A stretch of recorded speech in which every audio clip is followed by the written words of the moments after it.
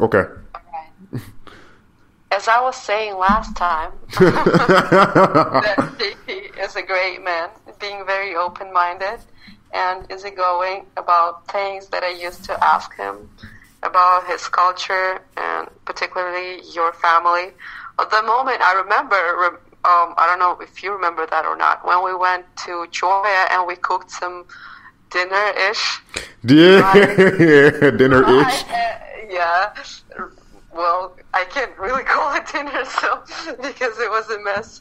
It was rice and beef stroganoff, which is originating from Russia, and you didn't have any food left for you. Yeah, I remember. Yeah. And you said, "Oh, that's okay. I have like 10 kids in I'm one of 10 kids in my family. I'm used to not having anything." And I felt so freaking sad. I could have died there. I could have gave you my food, but I didn't eat anything as well because I don't eat meat, right? But I'm like, people, put back and give this guy something. I felt so bad. Oh my God, that was one of the worst moments. I mean, I hope you're not in such a bad situation right now. No. That was funny. I had forgot about that.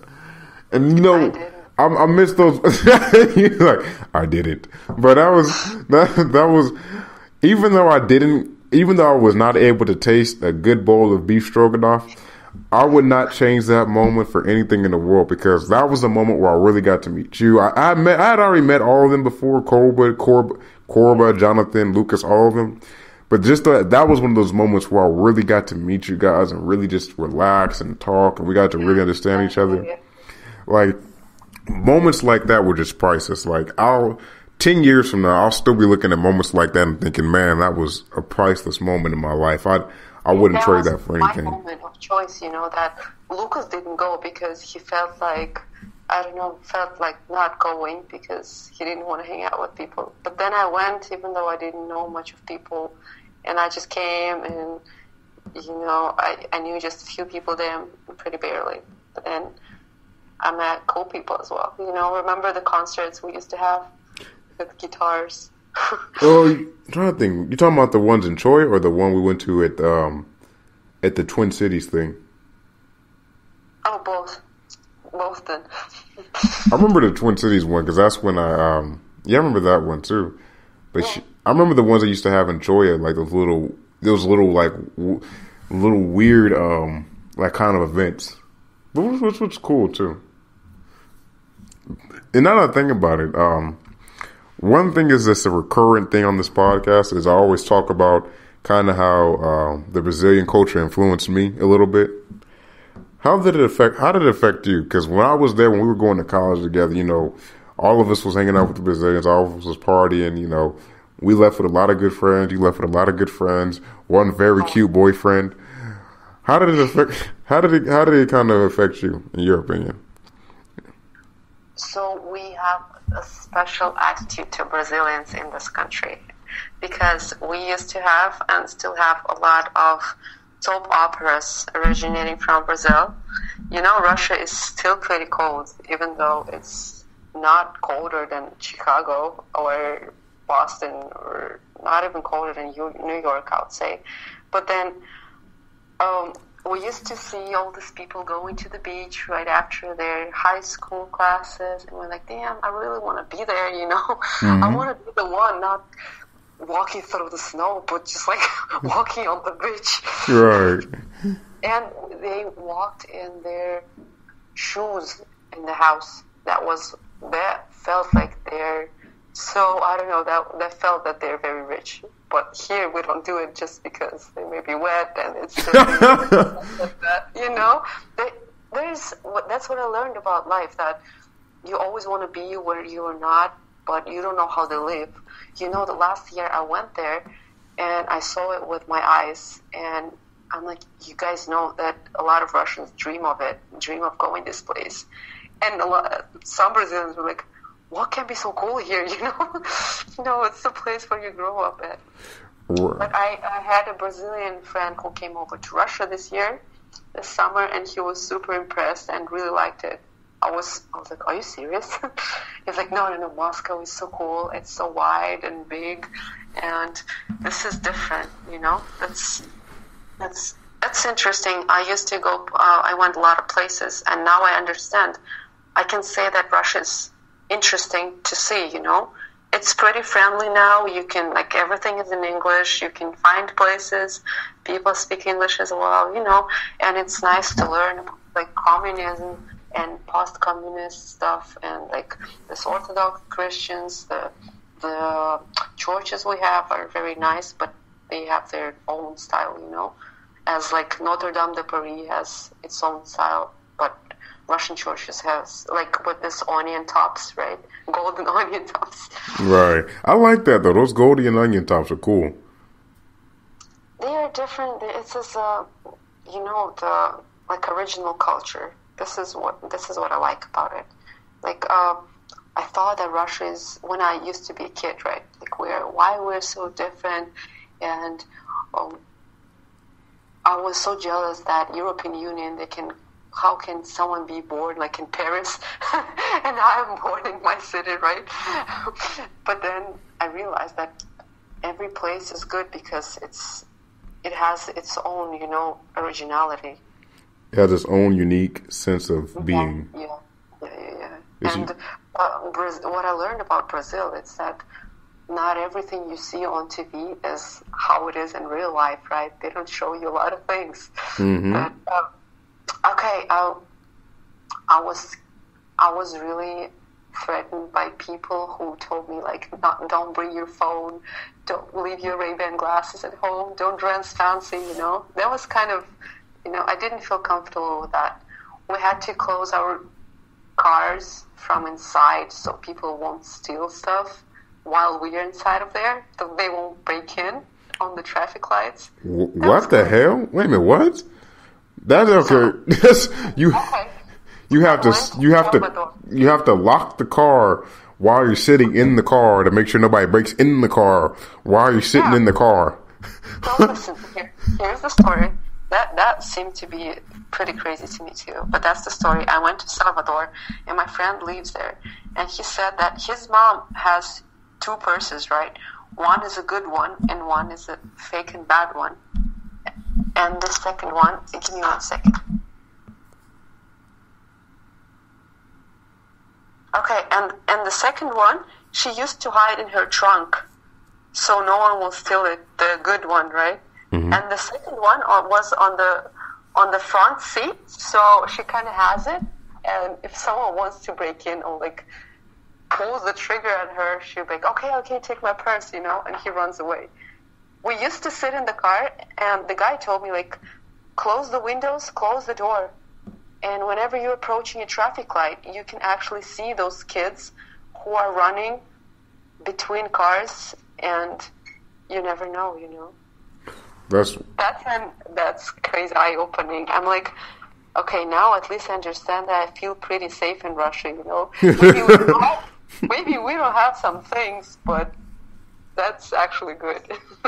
Well, I think that every country you go to in the world, I think every country has a ghetto, and every country has an area of the city where it's poor at. But I think the difference between the thing about Brazil, when you compare it to Russia, you compare it to the United States, is, it's a beautiful place to go to. You have beautiful people, great culture, and all of that. But regardless, it still is in some sort of way a third world country.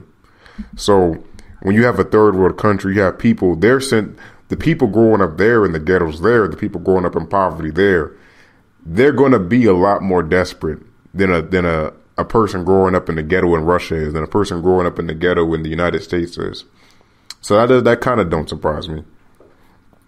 I mean, well, I didn't know about this side, but everything, I've seen a lot of beautiful things there, and I cried under Christ the Redeemer there, I'm like, you don't know, people dream of it. That was my dream. I did cry. Okay, I got it. So Russians can cry. That's one stereotype that we've disproven. Russians can cry. Oh, we can cry, yeah. And you know what? You guys used to ask me, right? Oh, show me some Russian song.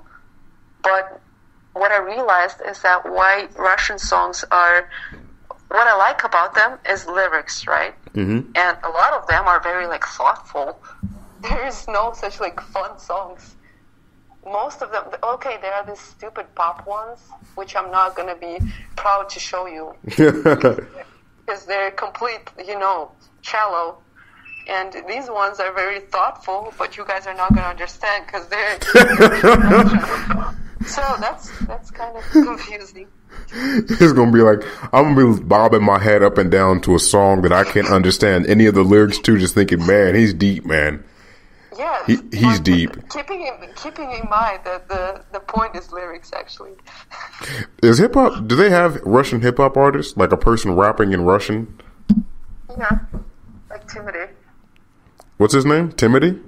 Yeah, he did some collaboration with Snoop Dogg and other people. Really? The only song Groove On. The only song I know even remotely related to Russian culture is a song talking about what's the name of that? You know who I'm talking about. I'm trying to remember his name. The guy who what was his name? The Russian king. Let's see. Rasputin. Yeah. That guy. There's a song that sings about him. This is super old, my friend. Yeah. Rasputin was the Russian king. The guy who really was dumb. I can't believe I wasn't even born at that time, I think. The song is good. It's talking about the guy. And for those of you guys who don't know Rasputin, apparently he was this, I would say, revolutionary. They say he was a guy he came as like a priest or something like that, or a monk in the Russian kingdom, and he ended up sleeping with a lot of women under the pretense that he was a priest or something like that, and this was necessary. Which I don't know what religion it's necessary to sleep with a bunch of. I never actually asked you that. What is your religion, Lily? I'm Orthodox Christian. Oh, right. Orthodox. That's the way my mom is. But my dad was kind of baptized as Muslim, but then he kind of turned out to be an atheist, basically. Like, it means counting on himself, as he says. As he calls it. But I'm Christian, and that's just the way my mother made me, basically. But I'm good with that. I mean, I ain't gonna lie to you. I mean, sometimes I'm Christian. Sometimes I feel like I am Christian, but sometimes I feel like I'm atheist. Sometimes because I don't know. Sometimes I feel you have those moments where you're kind of in doubt. Yeah. Well, I'm not in doubt, but I do feel down sometimes. But what I would say, you can call me when you feel down, Lily. You're never alone. Thank you. But it doesn't mean I have something against. I told you, right, about any other religion. That's what. Hello? Jesus? You be against any other religion as well. So I'm pretty tolerant, especially traveling.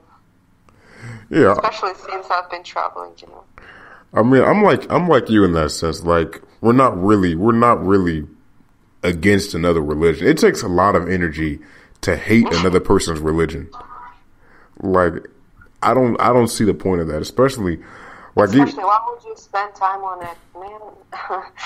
Like the problem with humanity as a whole is it's okay. We don't understand that it's okay to be different. We focus on the smallest differences and wage wars that destroy countries because of that. The one thing I never liked about the conflict that exists between Christians and Islam and Muslims is more or less the same damn religion. Like, more or less, it's the same religion. You got a few different names. It's written in a different language. Jesus isn't considered like the top prophet in the Quran. He's considered a prophet, but he's not considered like the top prophet. But it's the same concept. You have Adam and Eve. You have God. You have Jehovah. And another one is called Allah. You know what I mean?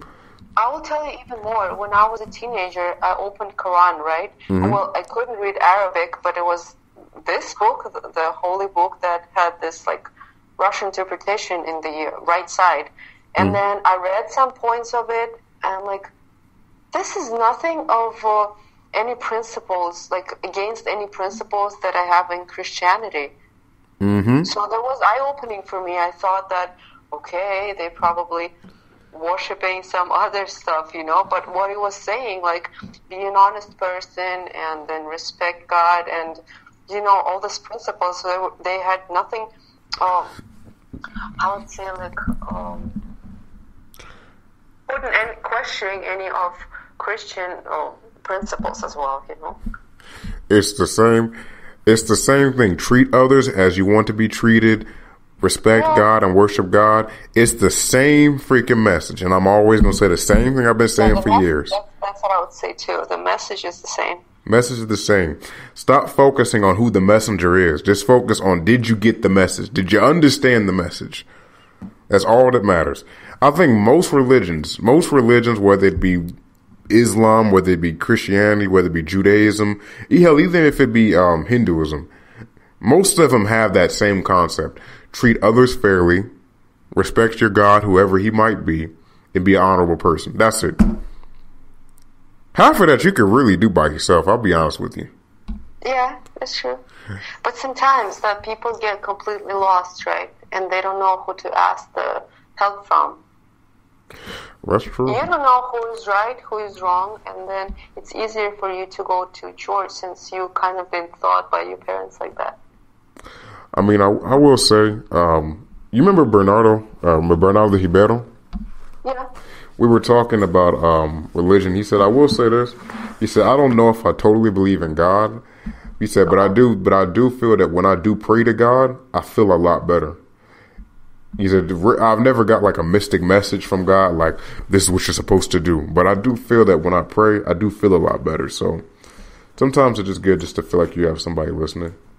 Sometimes. But you know what? That prayers get you to, they give you hope, and then they give you a concentration on what you really want. I didn't tell you that once I sat down and wrote this on this like Starbucks napkins, what do I really want? Like your dream and your goals? My like. Okay, can I try to guess? Can I try to guess your goals? Oh, I don't know about was that goals or not. Yeah, it was like, what do I really want in life? Because it turned out that I never asked myself crystal clearly. You know what? I've actually done that before. I did that for the first time January of this year. And actually, not that long time ago as well. I did that like 2 summers ago. Yeah. Really? Yeah. Damn, we're going through we're going through transformations together. But I remember when I did it, I don't know what it is about. All I can tell you is, and I'll tell who's ever listened to this podcast to this, when you write, do that, because I'm going to tell you right now, when you're going through your day-to-day life and you're asking yourself, should I do this? Should I do that? Should I do this? Should I do that? There's going to be, the answer that's going to come back to you in your own self is going to be mixed with fear. It's going to be mixed with expectations. It's going to be mixed with lust or whatever, whatnot. It's something about taking the time to write down on a piece of paper about asking yourself a question, asking yourself, do you want this? Asking yourself how you feel about that. That's the best way to get in touch with your intuition. That's the best way to get in touch of what you really want in life, what really makes you feel comfortable. And I really can't tell you why it works so well. Because you have such a mess with your thoughts, right? But when you start writing it down, as you do in classes, as you do in your cases that you get in any classes, you start to break the situation down, and whatever happened, what's the reason, what's the outcome, that all comes to logics. It does, because a lot of things, when you look at them from the perspective, right, it always seems to be so harder when you are the person who has the trouble than someone else. Why we give such precious advices to our friends and we can never help ourselves, right? It's because we can't be in the perspective and see from the side. Okay, you gotta let it go, or something like this, right? Because you don't see, you don't take it cold-minded. But when you start writing it down, you start feeling that it's kind of not about you. That's what I feel like. Okay, this is like the case that I'm solving. There is some person who has this question, who has like this question to ask, the problem to solve, and the choice to make, right? That's how it works for me. That's how it worked, basically. You know, how it worked for me was kind of similar to your situation. I think we kind of walked that same line as where you just want to ask yourself, you know, what should I do? How do I solve this issue? But the main issue I had with it, I was trying to figure out, you know, what was my life purpose in life. I was trying to figure out, you know, that whole, you probably think about this too sometimes, like, why am I on this earth? What am I supposed to be doing? And I had read this thing on the internet where they said that when you do that, when you write down on a piece of paper and you ask yourself questions, it said to keep writing. You said yourself is always going to tell you the truth. You said, but if you really want to find out your life purpose, keep writing something until you start crying. He said, like, Yeah. He said, my purpose is to be this. My purpose is to be that. He said, when you write down the thing that makes you start crying, he said, that's when you know you found your purpose. Wow, that's crazy. And I did it, and I thought it was just retarded. But, you know, I tried it, and I'm serious. I tried it, and it worked. I wrote down 24 things. I got to number 25, and I just started crying. I was just sitting. I was doing security at this one place. I was just sitting in the car, just crying. But tell me, why do people start crying? I started crying as well, but I don't understand. Because you know what? Because it gets so much inside of your very conserved places, inside of your soul, right? The questions you asked are right at the point, right inside, you know, where you don't let other people inside, and you ask yourself these questions you never asked, and you feel like someone is like invading your personal space. That's what I feel like. The things are getting way too personal that you are even scared to answer them to yourself because you never did. I started crying because I just never realized how much I had hidden from myself about a lot of the things that I did. I never realized how much stuff I was doing that wasn't making me happy, but I was still doing it. I never realized. And then it was just some things that just was like I was like, man, like when just to give you an example from my perspective, just to be honest, when I'm doing the podcast and stuff, and I do podcasts, I do YouTube videos, I do stand-up comedy, stuff like that. The reason why I do it every single day. I try to do at least 10 videos a day. I try to do at least 2 podcasts a day. And the reason why I started doing it was because I had that moment where I was writing down on pieces of paper, like, what am I supposed to do? And it's just because it just became so clear to me. I was like, man, what are you doing? What are you doing with your life? Why are you working at a job you hate? Because at this time I was working at a job that I hated. I was $30,000 in debt from ASU. I had no degree. I just was depressed. I was at that point where I was even having, like, you know, suicidal thoughts. Because I was just like, I have nothing. I don't feel like I have anything to live for. And it helped me find a purpose, because I was like, man, like, this is what I love to do. Like, I love to entertain people. I love to talk to people. Which exactly point is out of your list is like making podcasts and YouTube. How is this point called? When I got to the point, it was in 2 ways. When I got to the point of figuring out what my purpose in life, because one thing the guy said on the article I read was true. Your purpose in life is rarely ever attached to a certain career. But what happens is you find a way to express succeeding your purpose. Okay. My purpose in life, when I was writing it down, I'll tell everybody, was I wanted to achieve mass respect. I wanted to be respected. I wanted to be respected in a way where I was doing something that I loved. You know, I spent my whole life, you know, I used to do the most menial jobs. I used to clean shit out of sewers for money. I used to work as a cook help at a prison. Like I've always done jobs I just hated just to try to get by in life. And it made me sad, because I was like, man, like I haven't done that. So then I started narrowing down stuff then I started asking myself what career, and how I judged that how I judged that was what made me cry, but also where I felt the most emotional attachment to. You know, when I wrote down security, it was like hell. It just was nothing. Like it felt empty. Like when I wrote down, do I want to be a security guard for the rest of my life? It said no. That's not like you. When you do it like that, when you write down, it gets more clear to you. It gets more clear. Like if you write down, do it like I'll tell you the response, how the responses and the questions were. I wrote down, do I want to be a security guard? The response I received was no. And I put why. And I said, it sounds crazy as hell. I know. I apologize. But I said, because that isn't, you hate the job. You don't want to be there. You're depressed. You don't want to be that job. So now I was like, do I want to be entertainer? I said, yes. I said, why? Because that's the field that you feel most comfortable in. That's what you do naturally. Mm-hmm. When you're at ASU and you're talking to people, that's what made you feel alive. Yeah. So I said, okay, I want to do podcasting. I was like, yes. Why? Because you want to talk to people on a mass level. You know, when I'm doing the one thing I like about doing podcasts and love about doing YouTube videos, the thing I love about doing stand-up comedy is I love the fact that I'm able to interact with, even though it's not to the point, even though I ain't gonna lie to you, my podcast ain't to the point where I'm talking to millions of people.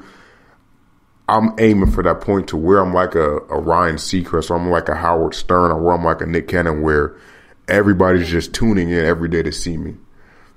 And that's very nice. And I go after that with every bone in my fiber. But once again, that's just my life path. You know, there was one guy who, one thing I learned about pursuing my dream. Am I boring you right now, by the way? Absolutely not. You kidding me? Okay. One thing I learned about pursuing my dream and pursuing my goals is we all have different paths that we walk. And sometimes it'll be parallel to, sometimes it'll be the same as somebody else, and sometimes it'll be far different. You know, like, that was one thing that made me so insecure about trying to do what I did, because most people who are successful in what I'm trying to do, they started while they were in college. You know, I just started this 2 years ago when I got kicked out of ASU, but they started this while they were in college. Or even like a Ryan Seacrest. You know who Ryan Seacrest is. Ryan Seacrest started doing his whole entertainment thing when he was 13 years old. Howard Stern started when he was 17 years old. Nick Cannon started when he was 14 years old. Will Smith started when he was 16 years old. So that was insecurity I had in myself. It was like, damn it, I'm 23. I'm too old to start doing this. Like, yes, that's what happens. That you feel like, what I had is that whatever I was trying to do, there was always someone who does this better than me, and it had put me down so much that I'm like, I can never do better than her or him, you know. But like, how am I any better? Why am I even going to start? But then, you know, you can always try. You should always be better than yourself yesterday, and whatever makes you happy, you'll find a way to earn with it for a living, you know. That's true. And that's one thing. That's one thing I thought I have too, is compare myself to other people and being like, man, there's so much better me in there's so much better than me in this field. There's so much this and that. But how I kind of deal with that insecurity is well, I think the way I dealt with it is at the end of the day, there was a point. I think I don't know. It's hard to say this in a proper way, so I'm just going to say it point out blank. Not everybody was born a great master or something. You know, it just is what it is. Not everybody was born great at something.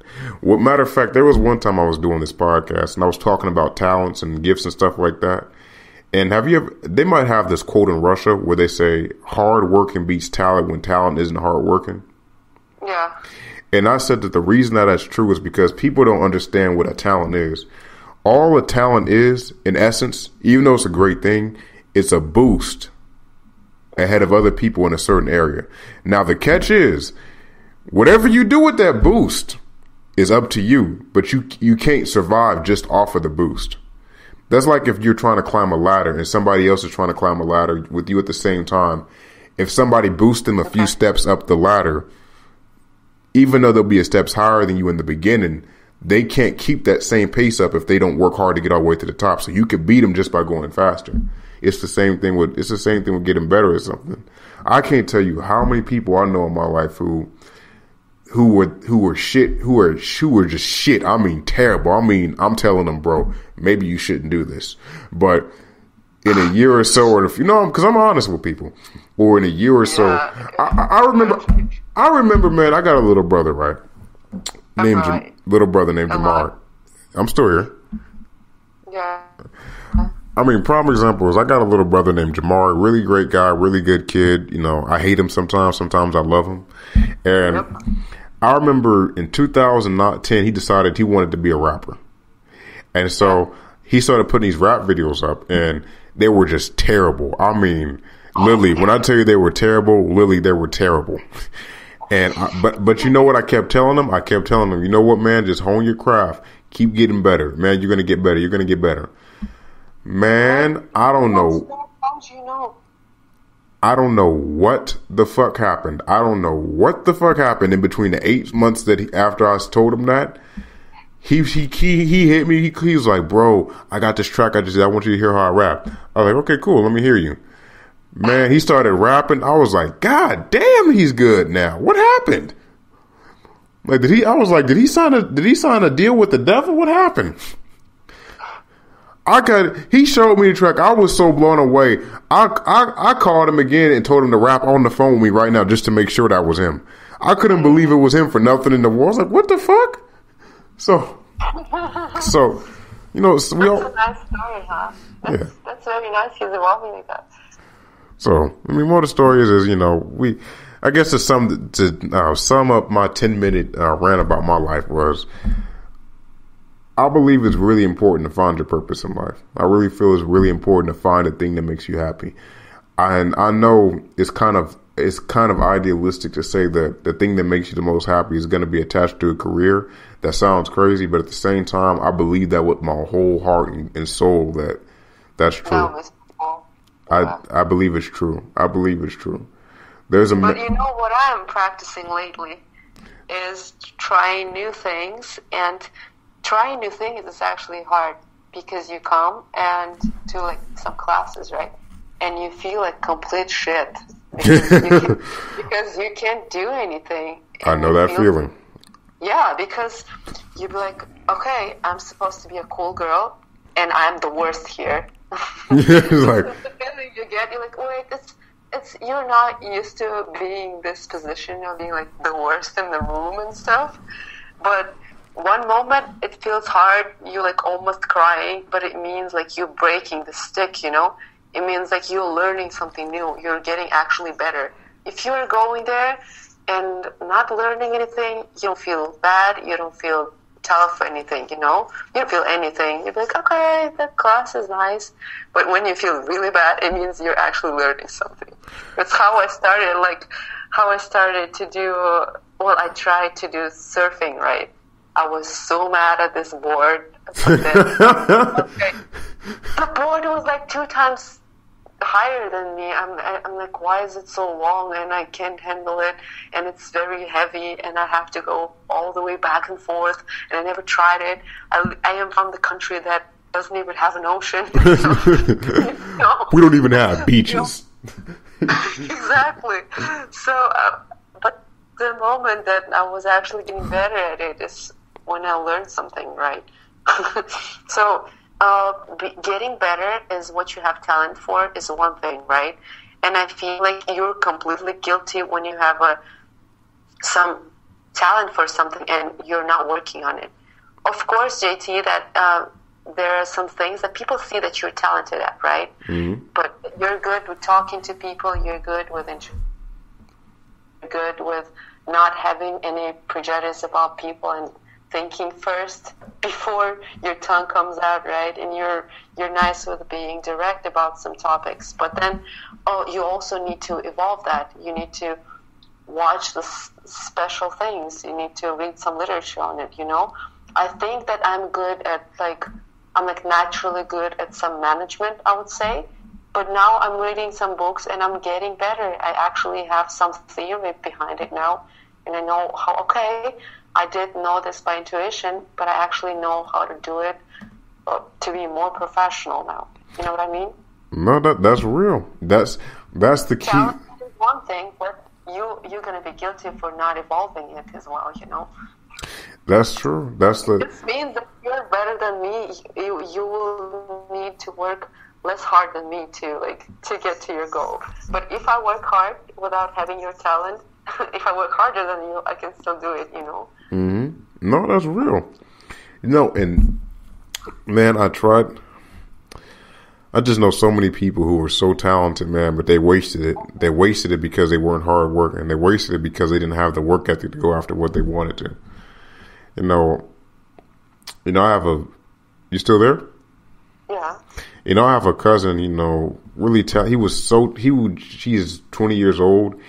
He used to play football in high school, the American version, and he was so talented, but he just wasn't hard working. He just wouldn't improve on his craft. And I remember his father, when he was, our high school years go from 14 to 18 years old. That's when you're in high school here. And I remember when he was 13. I remember he was 13 years old. Me, him, and his father were sitting in the room, and his father was telling him about, his ability in football. And he told him something that was so real. He said, that natural talent that you have in football is only going to help you until you're about 16. Okay. After that, you're going to be on your own. He said, if you don't start working hard, you're going to be on your own.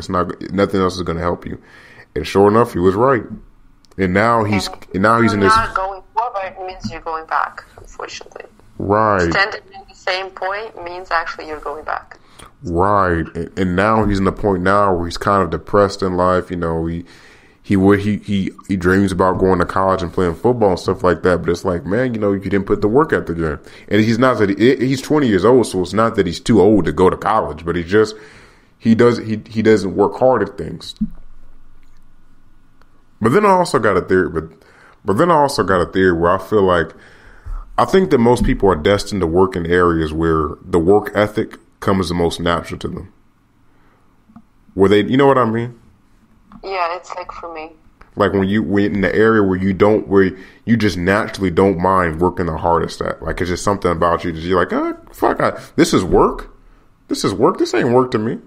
That's the area I think where most people belong to. Yeah, it means that you're in your spot. Right. That's your place to work when you don't make any effort. Yeah, and so I don't know. And plus, I'm always, we could talk about this for ages because I love stuff like that. Like I love the aspect of finding the thing, like what you're built to do or what you love to do the most or the thing that makes you shine or the thing that you feel the most passionate or attached to. Like, it was interesting. I had this lady asking conversation as well, and then she told me her eye-opening thing that whatever question you have about the previous topic we talked, right? That whatever questions you have, you already have answers inside of yourself. Mm-hmm. You just don't know that. You just never analyze that. Whenever you have, just ask yourself. It's just, what we start to do, right? We start asking friends. We start asking people who have no idea about your situation, about your leaving and everything. And the thing about it is they don't understand you. They don't know what it's like to be you. They don't understand. You can't see something the way that they see it because you're your own person in a way. You have your own reaction to something that's different to them. When you've been yourself since you were 0 years old, right? Who knows yourself better than you? Then just ask yourself, do you really like it? Okay, if you don't, what's the next step? What you want to be? Mm-hmm. Who's going to answer this question? You're going to go to what to ask that? Who do you want to be? Mom, dad, who am I want to be? You ask yourself. That's how it works. But that's the thing. That's the true thing. That it's hard to be honest with yourself. I have to be honest with myself that I'm lazy. That's what I realized lately. That's true. This is such a bad thing. I can't make myself do a lot of things that I kind of should do. Yeah. Because when there are deadlines, I'm closing them. But if there is no deadlines, I'm not I'm not doing anything. That's like my problem, and I have to deal with it. But everyone has to determine their own problem, and like always keep it in mind when you feel like not doing anything. Like, okay, this is your like addict time, right? Some people are addicted to like alcohol, and some people are addicted to being lazy.